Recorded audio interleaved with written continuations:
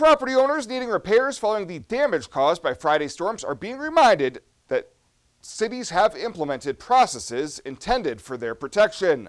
Officials in both Gering and Scottsbluff say contractors seeking to perform roofing repairs are required to go through either licensing or registration with each city, in addition to the licensing requirements by the state. In Gering, contractors are required to obtain a license from the city prior to conducting repairs that require a building permit. And in Scottsbluff, contractors are required to register with the city before doing the same. In both communities, contractors that have submitted their information to officials will receive a blue card showing that they've registered with the cities.